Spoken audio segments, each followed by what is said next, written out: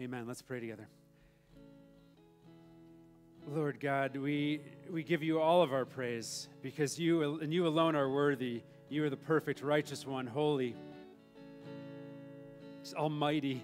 God, I look out at the universe that you created and how beautiful and majestic it is. It's just a picture, just a tiny little picture of your majesty and your greatness. And not only is what you created, us included, so special and wonderful, God, but what you've done for us is so amazing. God, you're such a good God that you would die for such people like us. God, that you would take us out of our darkness while we owed such a great debt as we just sung about. And you would take that debt on yourself. God, thank you so much for that. We love you and we praise you. It's in Jesus' name we pray. Amen. All right, you may be seated. And at this time, we want to carry on in the spirit of prayer. And so every service, we devote a small portion of our worship service to individual or small group prayer. And so we want to offer this time for you all to use however it is that you need to use it. If you want to take this time to worship God, continue in praise to God in your heart, then do that. If it's confession, if it's thanksgiving, whatever you want or need to do. If you want to just take some time by yourself, then that's fine. If you want to look around at your neighbors and say, hey, would you pray with me? I could use some prayer today. Or if you'd like to pray with me, I'd be happy to receive you up front here. We can go off to the side and pray together. Whatever it is you need, take this time and pray. So about for 5 minutes, let's pray.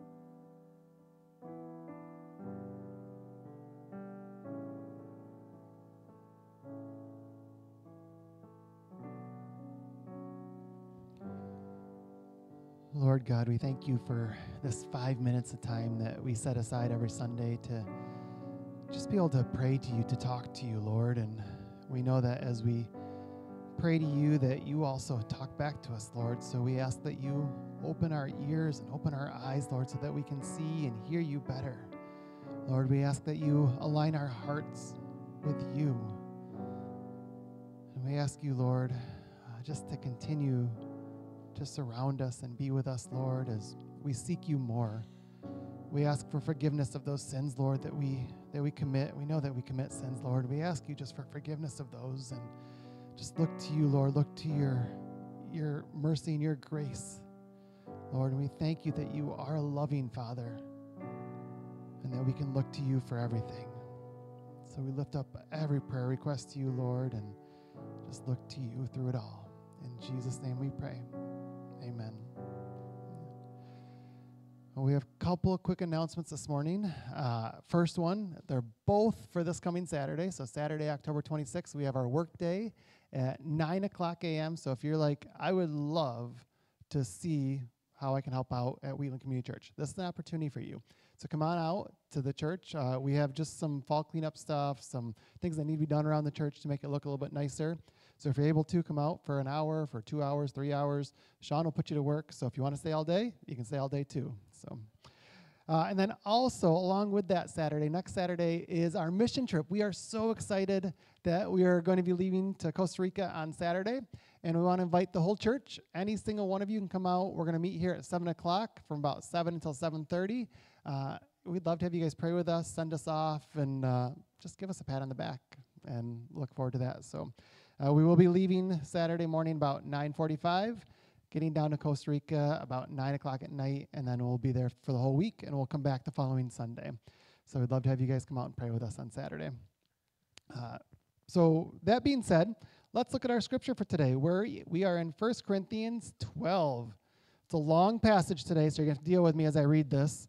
I might need my water break as well. So we're going to read verses 12 and 13 this morning. For just as the body is one and has many parts, and all the parts of that body, though many, are one body, so also is Christ. For we were all baptized by one Spirit into one body, whether Jews or Greeks, whether slaves or free, and we were all given one Spirit to drink. This is the word of the Lord. Junior Church, you may be dismissed as Kevin comes up.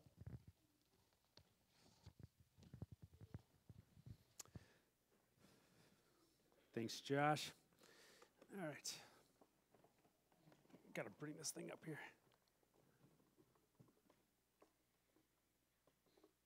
All right, let's take a moment and continue in a spirit of prayer. And specifically, let's pray for the worship team.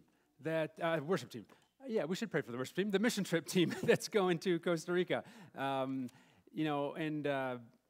In somewhat of a commissioning, right? I mean, this is let's pray that God uses this team as we go, that the gospel would go forth, that God would be glorified, and that lives would be changed. That's our heartbeat. Those are the prayers, right? And so we covet your prayers for us during that week, and technically 8 days that will be gone. And so we look forward to then reporting back on November 10th. All about the trip. And so you'll want to invite you, of course, to services every week, but November 10th we'll share. So while Josh and I are away and the team, there will be, Mark's going to be preaching next Sunday from John chapter 4. So that'll be great. Looking forward to seeing that probably either the next day or later that day or something like that when I can find some time to watch that. And then Aaron Howard the next week preaching. So looking forward to these two other elders to be able to pray. And we're so glad that God has blessed us with godly men who have stepped up to the role of elder to lead this church. Along with Josh and I, it's also Mark and Aaron, Eric and Dan. And so we just praise God for these guys who are praying for you often. Every day our goal is, Monday through Saturday, is to pray for each one of you by name. That's our heart's desire and our goal. And so we want to pray for you. We want to hear from you, and how we can continue to pray. So let's pray specifically for the trip and for the message of God's word today to get into our hearts. Let's unite our hearts together. God, thank you again for this time where we can worship you. Thank you for gathering us together in the name of Jesus Christ through the unity that we have through the Holy Spirit. We give you praise. We also are so thankful for how you have not only saved us from our sin, but now you've called us to be ambassadors, to be lights. And each one of us has that responsibility, God, and we thank you for that because it's good. You know, everything that comes from you is good. And so every part of your word is good, and we want to walk in obedience to it. So God, as we each seek to apply what that looks like in our daily walk with you, in our relationships towards those who are outside of the church, as we seek to testify to your gospel, may all of us this week and next week, and specifically the team that's going to Costa Rica, Lord, but for all of us, that we would seek to proclaim you faithfully, both in word and in deed, that you might be glorified, God. I just pray that all glory would be given to you, that we wouldn't seek our own reputation, that we wouldn't seek any sort of glory or any sort of recognition, but that it would all be for your glory. And that people would be drawn into relationship with you through the testimony of your word, through the testimony of lives that have been changed by the gospel. And so, God, may you be honored in these ways. We commit this to you. We specifically want to commit and commission this team of 11 of us who are going. We ask for your blessing as we go. Again, Lord, that through every point of contact with people, that we would be a light in the darkness, God, that you would speak forth and that you would be honored. That's our heart's desire, God. So we pray this in Jesus' name. Amen. Okay, so this week we are talking about, we're picking up where we left off 2 weeks ago when we talked about the ordinances of the church. And some of you are wondering, like, Kevin, I thought we were going to have a baptism. Where's the baptismal? The young man that was going to be baptized today had a death in the family, and it was really, really challenging for him. So be praying for Anthony, the young man who was going to be baptized. He's taken it very, very hard, but let's support him in prayer. Let's encourage him as he kind of processes some things, and so hopefully, through some time and whatnot, and more counsel will,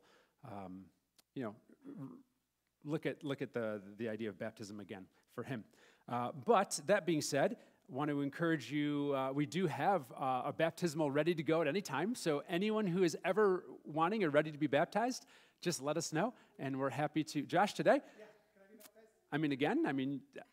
I don't know. We don't have second baptisms, but but just let us know, because we want to make sure that we follow God's word in that way. The church has historically recognized two primary ordinances, very clear ordinances in the church. And the first one that we did a couple weeks ago, which was communion, or the Lord's Supper, we looked at 1 Corinthians chapter 11. And so today we're going to look at 1 Corinthians chapter 12, because Paul is dealing with a theme there that we'll get into. But the ordinances of the church, and these are specific commands, the ordinances. Why do we use this term ordinances? These are specific commands that Jesus Christ gave to the whole church that we are to do together. And so that's why we want to talk about it, because it's very significant. So we're going to jump right in, and what we're going to do, here's where we're going today. That's just a simple outline. Point number one is the purpose and meaning of baptism. And for that, we're especially going to look at Romans chapter 6. I love Romans chapter 6 in so many ways, but whenever I think of baptism, my brain just goes, boom, Romans chapter 6. It's such a beautiful picture of the meaning and the purpose of baptism. So we're going to look at that. And then secondly, we're going to look at the corporate effect of baptism. And first of all, as we think about these two dynamics that we're going to look at today, I want us to go back to 2 weeks ago and just briefly refresh our minds in the primary purposes of communion, the Lord's Supper. What's the purpose of the Lord's Supper? Why do we take juice and bread and do the whole thing? Like, why do we do that? And there's three purposes of it. First, it says that Jesus says, do this in remembrance of me. We have to remember the gospel. And I'll explain what that word gospel means in just a minute. Secondly, it's a proclamation of the gospel. Paul said that every time you do this, you proclaim the Lord's death till he comes.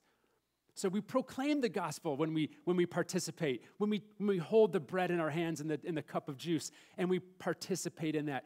We are proclaiming the truth of what Jesus Christ established for us. And then lastly, we are to apply the gospel.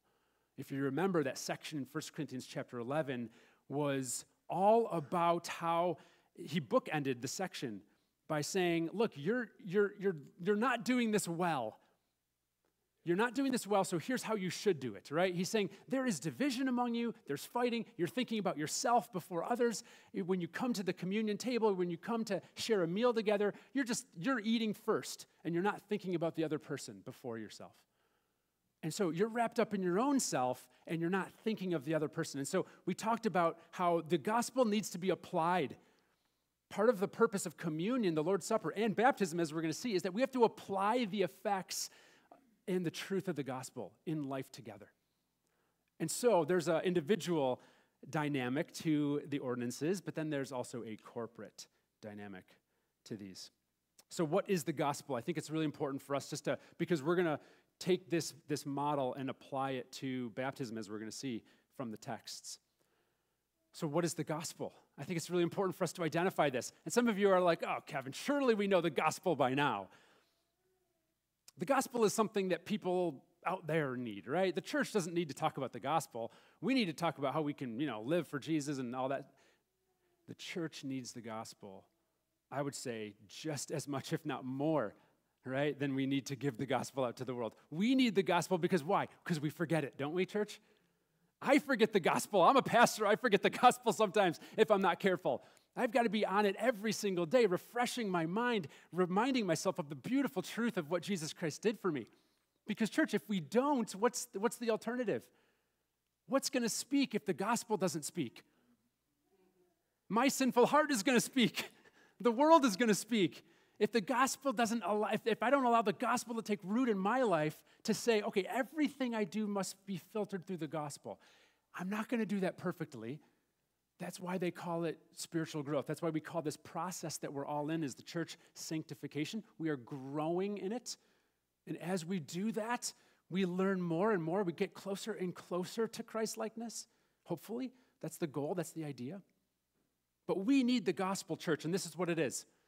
There's a lot of different ways to package the gospel. Here's a way, and this is how I like to think of the gospel from the scriptures. It starts in Genesis chapter 1. God created all things, and everything was very good, especially mankind.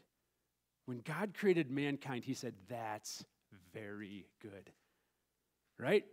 God created, and what he creates is beautiful. It's good. It's right. It's true. It's perfect. Of course, the problem was that when given the opportunity, given free will, free choice, we go and we mess it up, right?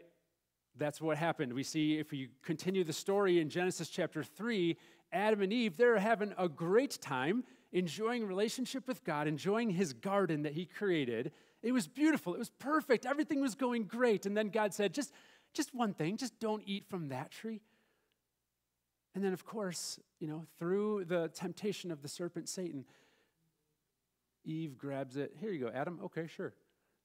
And they disobey God. And at that moment, death, amen. At that moment, death comes into the world, right? That's exactly. It's the crying. It's the effect of sin.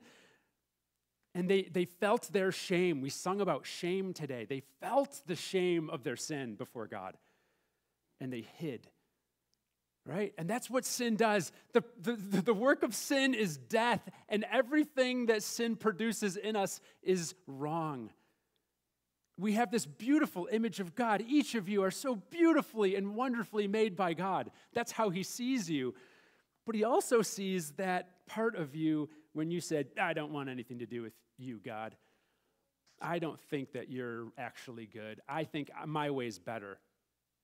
That's essentially what we say to God. That's what sin is. It's saying, I don't need you, God. I think my way's better. I'm going to try to maybe do some of what you said, but I'm not really going to do it all because I don't trust you.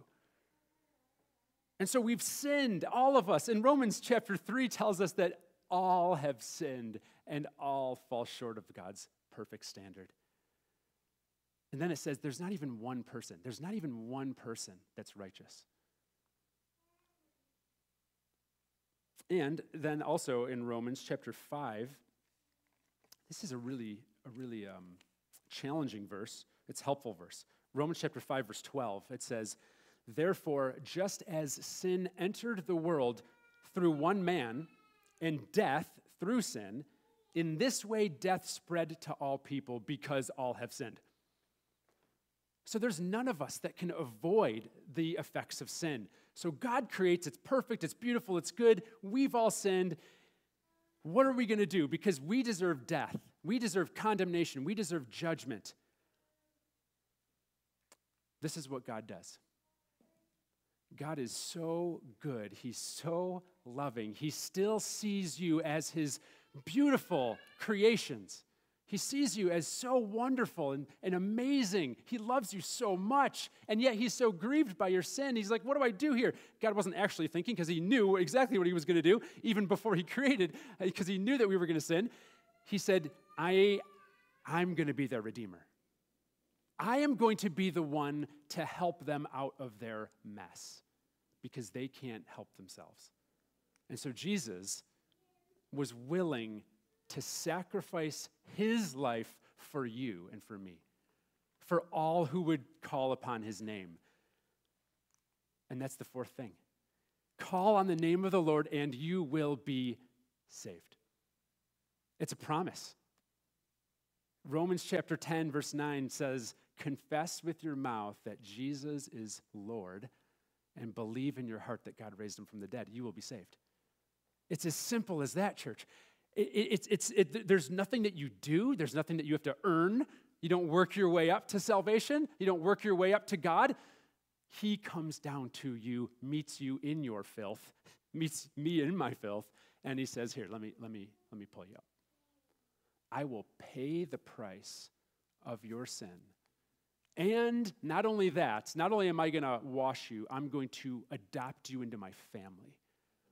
And I'm going to give you all of the riches of heaven, all of the inheritance of Jesus Christ himself, God himself, you have." Church, you get that for free. You don't have to do anything. God just gives it to you. All you do is say, "Oh, God, I believe in you. I trust in you. Thank you for giving this to me." I mean, that is just so amazing, church. That's what we proclaim. That's what we remember when we come to these ordinances, church. When we come to the Lord's table once a month, when we come to a baptism, we remember these things. And we allow them to take root in our hearts, and then they work out in application. And so let's jump into specifically baptism. What's the primary purposes and meaning of baptism? And we see it in Romans chapter 6. Let's look at Romans chapter 6, verses 3 and 4. Now, I would like to take the 10 minutes that it needs to establish the whole context of where we're at in the book of Romans here, but we kind of already did. He's talking about the gospel in the book of Romans. And so he's at that place now in chapter 6 where he's saying, okay, we're all sinners, but Jesus Christ offers redemption, so now what do we do? Right? And so this is what he says, because he starts out the chapter, verse 1, saying, well, what should we say? Should we just continue in sin so that grace can abound, so grace can multiply? In other words, should I just not care about my sin because God's grace covers it anyways? And I can just be like, oh yeah, I am such a sinner. I just keep sinning. Whoops. But God forgives me. Should that be our attitude? And he says, God forbid. Absolutely not. How can we who died still live in it? How can we who died to sin, how do we still live in it? And now this is where he picks up in verse 3. Or are you unaware that all of us who were baptized into Christ, Jesus, were baptized into his death? Therefore, we were buried with him by baptism into death, in order that just as Christ was raised from the dead by the glory of the Father, so we too may walk in newness of life. I think the picture of baptism is so powerful. It is so beautiful. And I want to encourage you, especially as we go through this, to remember your baptism. And if you're not baptized, this should motivate you, spark you to say, I need to be baptized. So I can have that physical remembrance. Now, we all have it true if you're in Jesus Christ. If you're in Jesus Christ, you have been baptized. You have been baptized. You don't need to physically get dunked underwater in order to have a relationship with God. That's an important step of obedience.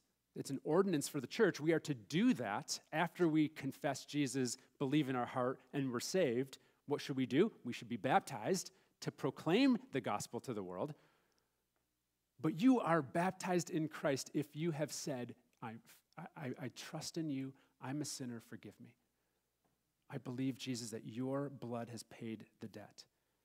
Would you forgive me? You have been baptized in Jesus Christ. So what does that mean? What it means is, first of all, as we see in this text, you're baptized with him in his death. And by the way, I need to say that baptized or baptism just means immersed. Or actually, it also means submerged, which is why we practice baptism by immersion. We really believe in the literal, picture of what this word means. The word baptism means to be immersed, so we immerse. That's why we dunk the whole person underwater. Now, we're not legalistic about it. Some of you actually were here 6-7 years ago when, I point over here because that's where she always sat, Mrs. Elizabeth Colgrove, right? She was, 90 years old or so when she asked to be baptized because she was baptized as a baby and she didn't remember it. And she's like, but I feel like I need to be baptized because now I made a profession of faith. She had to get wheelchaired in every single day. We weren't going to make her climb up here and go into the steps, so we don't be legalistic about it. Like, no, you have to be immersed. 90-year-old woman here, we're gonna take you and we're gonna put you under the water. Like, no, we don't need to be legalistic about it. But I think the picture of the immersion speaks more powerfully. And so when at all possible, we immerse, right? Because I think that's the more accurate picture of what Jesus Christ did for us. Because we identify with Jesus' death and burial. What does that mean? What does it mean that we identify with it, right? We've got our cross up here. We see ourselves, Christian, we see ourselves on that cross with Jesus. Now, we don't do any work. We didn't do anything. Jesus took the pain for us. Jesus took the wrath of the Father for us. But we identify with Jesus. We say, my sins are being crucified. Jesus took my place. I should have been up there. But Jesus substituted himself for me instead. And then after he died, after he paid for it, what did he do? They took his body off the cross and they buried it. And our sins were up there, and Jesus paid for our sins, and then our sins are buried. They're buried in the ground, all of them. Jesus has paid for them completely. Colossians chapter 2 says that the Father nailed our sins to the cross. And when they're buried in the tomb, what happens when Jesus came out, when he was resurrected? They stay in there. The grave clothes, they stayed in the tomb. And when Jesus came out, he was new. Just like that are we a new creation. So too we may walk in newness of life. So we identify with Jesus in his death, in his burial, and in his resurrection. When we believe in Jesus, we are baptized in that way. And when you physically, and this is the beauty of the picture of the baptism, right? When you physically go down into that water, you're remembering, my sins are buried. And when I come out, I am a new creation. Like the Apostle Paul says in 2 Corinthians chapter 5. If any man is in Christ, he is a new creation. The old has gone, the new has come. That's what Jesus did for us. That's how we are to live now.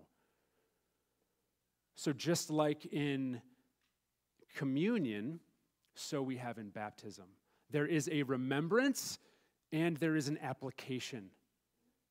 There's a remembrance and there's an application. And this here in Romans 6 is more the individual remembrance and application. And we'll get to the corporate concept in 1 Corinthians. But I wanted us to look at here because I think this is personally, I think this is the strongest purpose and meaning of baptism that we have in the scriptures. But what does Paul do in the rest of the chapter of chapter 6? he goes on to detail how we should live because of our baptism. Because Jesus Christ has changed us, because Jesus Christ lives, we should walk in newness of life. Therefore, he says, do not let sin reign in your mortal bodies so that you obey its desires. Don't be controlled by the effects of sin. Instead, be controlled by the Spirit of God. You're dead to sin, you're alive to God in Christ Jesus, as he says in verse 11. And so some of you may need to take some time today, we all need to, let's face it, and look at Romans chapter 6. That would be a great application point. One of my application points is actually to memorize verse 4, but maybe read the whole entire chapter today as a devotional, family or individual or otherwise. Take some time and read Romans chapter 6. It's really beautiful as to how we should both remember the gospel and apply the gospel. So in Romans, we see more the individual context of baptism, like I said. Of course, it carries a lot of corporate context to it as well. But in 1 Corinthians, we really dive into the corporate dynamic of baptism. And so here I want to offer us an illustration because I like soccer, right? Or I should say I like the real football. No offense, actually totally meaning to offend you American football fans. Real football is this. So, I mean, think about it, right? American football, how much do they actually use their feet besides running? 5% of the game, maybe, kickers and punters, the two most meaningless positions in football, right? American football, that is, right? I shouldn't say meaningless, but nobody likes the kicker and the punter. But real football, they use their feet the whole game, all right? So, all right. Here's the fun thing about that, what I just said. I purposely did it just because I want you to come up to me and tell me how terrible of the sermon it was based on that rather than God's word. I'll get more comments about my take on American football versus real football than I will about biblical theology. So, but in American football, I'll just call it soccer for everybody's temper, the situation down here. In soccer, right, what do you start out doing? You start out, 5, 6, 7-year-old. You get out in the field. You run around. You start out in the corporate game, don't you? Typically, most people. That's how I started. My parents put me in recreational soccer, 5, 6, 7, 8, 9, 10 years old, and I enjoyed it. It was fun. I'd run around. I was a little bit more, in the game, but there was a lot of my teammates that would just be like sitting on their picking flowers, like, wee, let's throw them up in the air. They're doing all sorts of stuff. They're twirling. They're talking to each other and laughing as the ball goes right by them. You know how it is as a parent. Like if you've got 5, 6, 7-year-olds playing soccer, you're like, oh, look at that. Okay, there the ball went right by them. Okay, cool. And you're learning the game, right? You're just learning how it's going to go. You're learning the ins and outs of soccer. You're learning how to kick the ball and how to, watch the ball and things like that and move into space. You're learning the basics of the game. You're not really a soccer player at that point, right? I mean, you play soccer, but you're not identifying as a soccer player yet. You're learning. You're getting in the game. You're in the environment. You're in the context. But then something happens to some soccer players at some point. They make something of a commitment to say, okay, now I want to be a soccer player. I want to identify as someone who plays soccer. This is part of my identity. This is who I am. So that means I'm going to individually work on it. I'm going to train. I'm going to do all the things that soccer players do. I'm going to work at it. I'm going to get better. I'm going to practice. I'm going to train. I'm going to work hard. And at some point in time, you say, okay, this is for real now. I'm actually committing to this. Now, there's no perfect illustration, all right? But there's something of a conversion experience, if you will, right? And then what happens? Not only individually do you work on your game and you get better and you grow, but if you just do this all day for the rest of your life, are you a soccer player? No, because soccer it's a team sport. You play as a team. And so the dynamic of our baptism is that we are baptized, we remember it, we have individual benefit from it, right? We are saved and we have relationship with God, and that is so good. That is so awesome. But now we are called into, we are baptized into application. And Paul says we are baptized into the body of Christ. And so let's jump into 1 Corinthians 12 to see what the corporate effect of baptism looks like. Now, in chapters 11 through 14 of 1 Corinthians, the Apostle Paul gives us a very specific theme, and you might call it the body of Christ. That's the theme of chapters 11, 12, 13, and 14. I mean, you've got spiritual gifts. You've got, talking about, how do we pray, and head coverings, and the Lord's Supper, baptism, spiritual gifts, love, order in the church, and things of that nature. So how do we do life together is the idea of these chapters. And right in the beginning and middle of this section where the Apostle Paul's talking about life as the body of Christ, he gives us the two ordinances, the Lord's Supper and then baptism. So we've already talked about the Lord's Supper. You'll find that in chapter 11. He actually spends the majority of chapter 11 on that topic. And then in chapter 12, he starts out by introducing spiritual gifts, verses 1 through 11. And here, I'd actually really enjoy going through it, but for the purpose of our message today, we're focusing in on baptism. So I'm just going to say three things about spiritual gifts. There's a lot you could say about it. You could probably give 10 points on it, but I want to give 3 main points on spiritual gifts, which lead us up to the passage that we're going to talk about here in just a minute from 1 Corinthians chapter 12 that Josh read. So there's 3 things in spiritual gifts. The first is this: they're given by God through the Holy Spirit. Spiritual gifts are given by God through the Holy Spirit to the church. It's according to his will, secondly. Verse 11, we see, if you've got your Bibles open, 1 Corinthians chapter 12, verse 11 says, "One and the same Spirit is active in all of these, distributing to each person as he wills." And then the third point is that the purpose of these spiritual gifts is the common good. In other words, it's the building up of the body of Christ. It's the edification of the church. Because remember, that's his theme here. Throughout these 4 chapters, he's going to keep talking about the body of Christ, the body of Christ. So what is the body of Christ? What are we talking about? Are we talking about the literal physical body of Jesus Christ? Let's see what we're talking about. Verse 12, let's see. "For just as the body is one and has many parts, and all the parts of that body, though many, are one body, so also is Christ." So he's giving us an illustration. We understand his metaphorical language here, right? "For we were all baptized by one Spirit into one body, whether Jews or Greeks, whether slave or free, and we were all given one Spirit to drink." Okay, so let's process this a little bit. First, in verse 12, Jesus and his family, that's the church, right, are like a body. He gives us this illustration that he continues. If you look at verses 14 down really through the rest of the chapter, he talks about this language of the church being like a body, right? There's some eyes, there's some ears, there's some feet and hands and other parts of our bodies.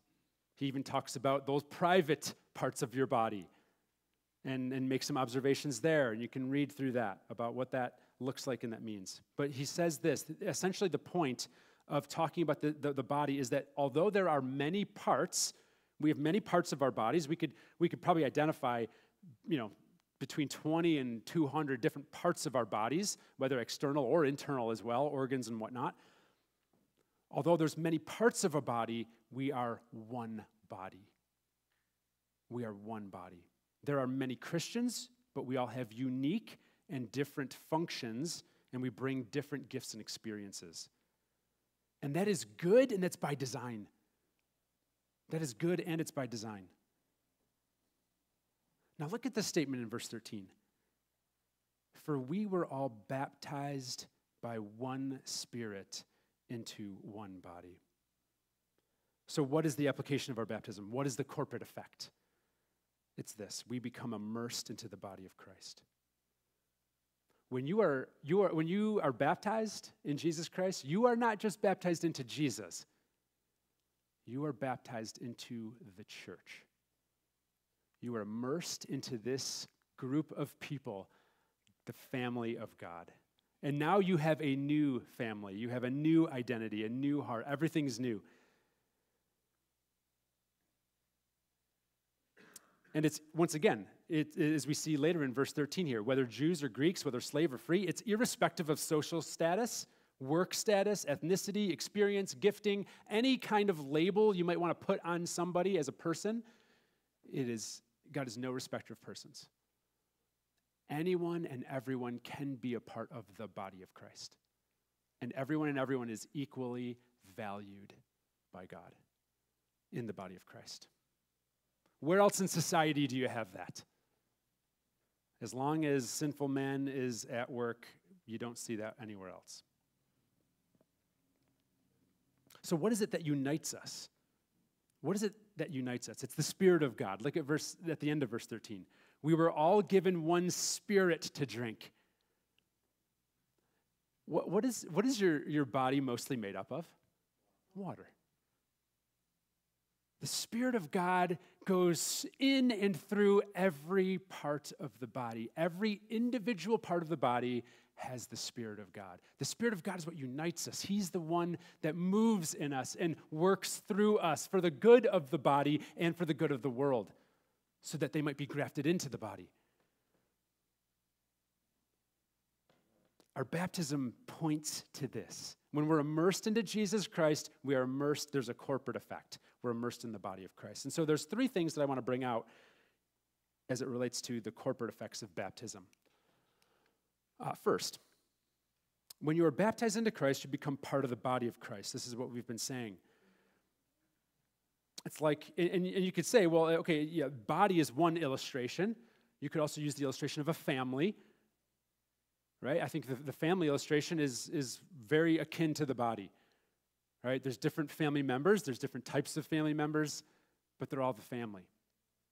They all have different functions. They all have different roles. Some are the parent, some are the child, some are the sibling, some are the aunt, the uncle, the nephew, niece, but they're all a family. You could also use the illustration of a soccer team, which I like. You know, everybody wants to be the striker.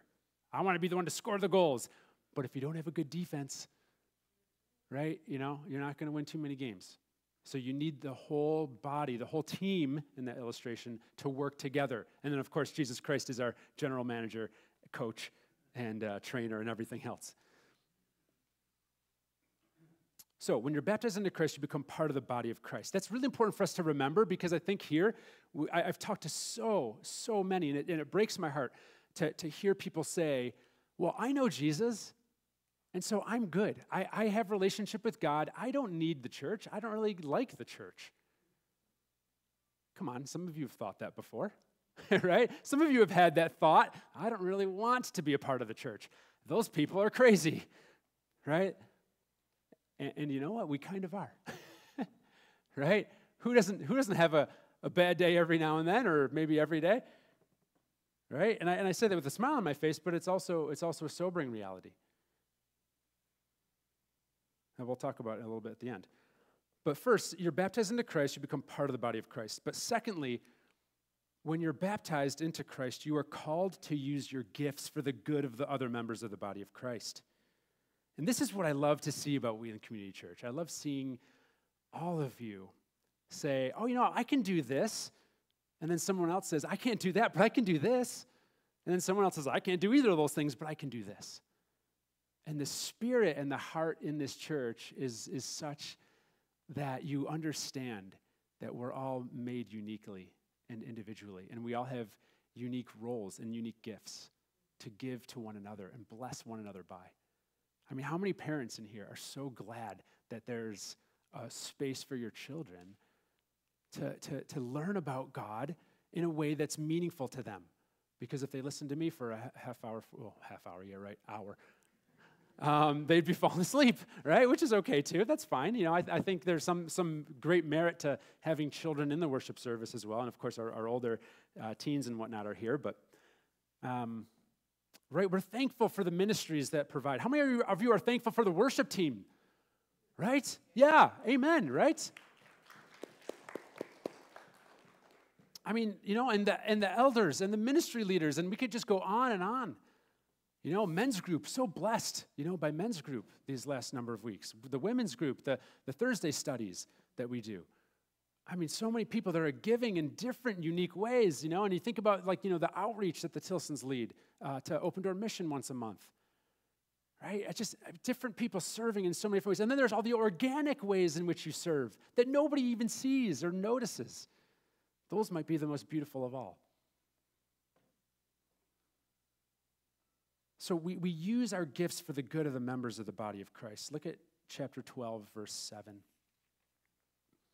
A manifestation of the Spirit is given to each person for the common good. And then he details from verses 8 through 10 what that looks like. Message of wisdom, knowledge, faith, healing, performing miracles, prophecy, distinguishing of spirits, different kinds of tongues, interpreting of tongues.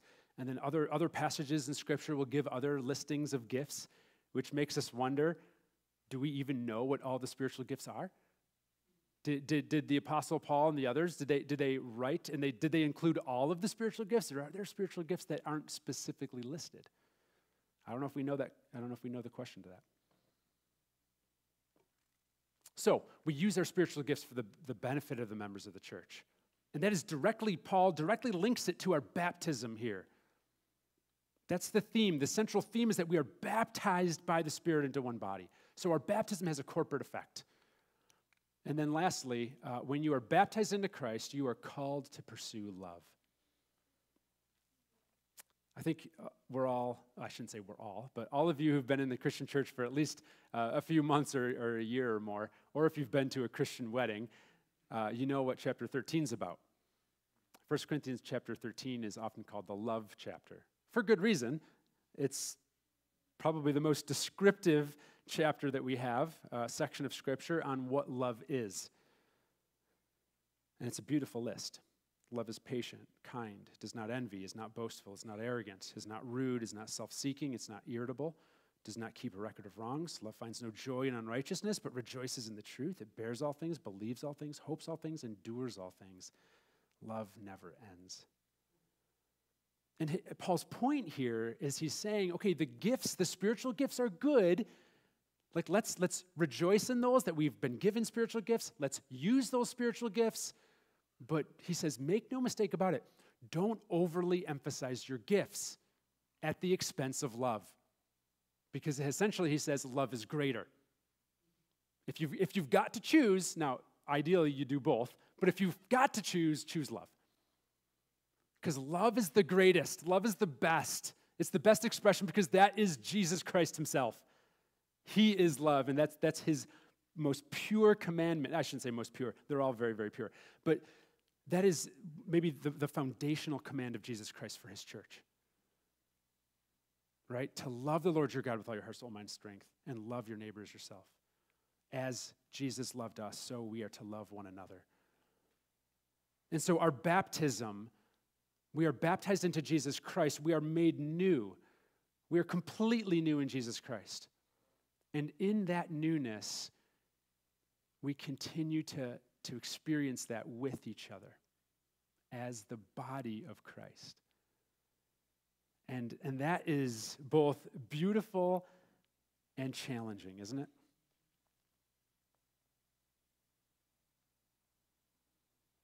So here's the thing.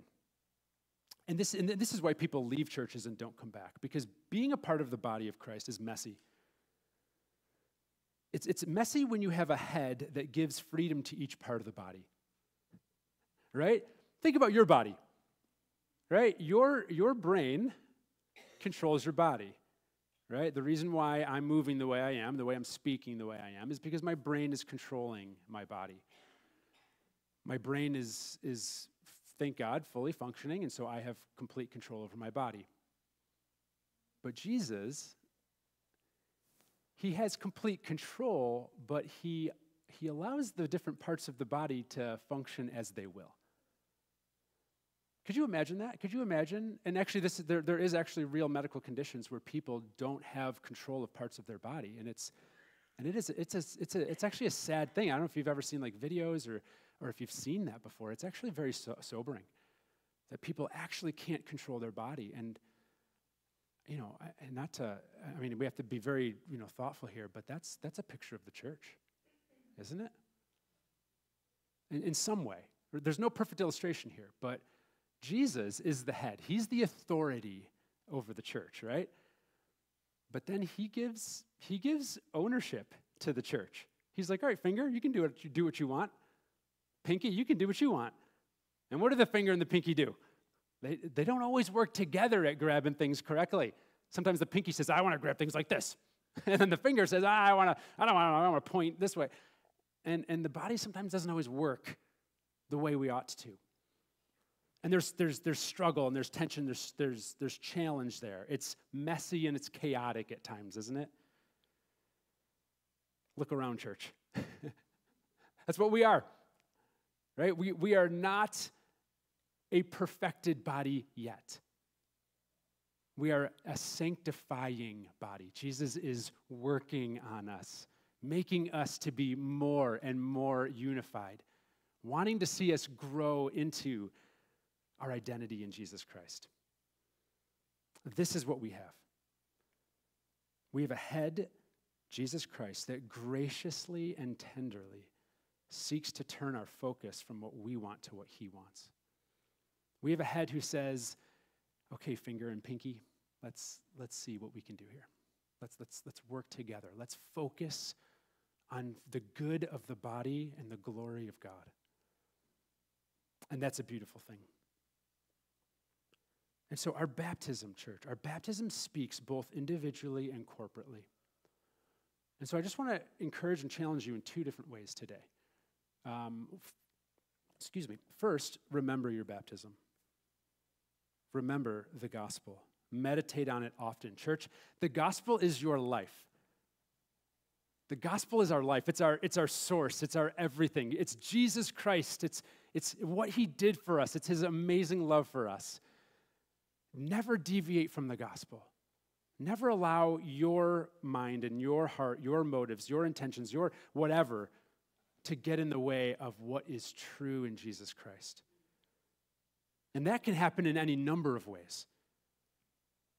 How many times have I heard people say, I'm just no good. How could God love me? We've got to remember the gospel.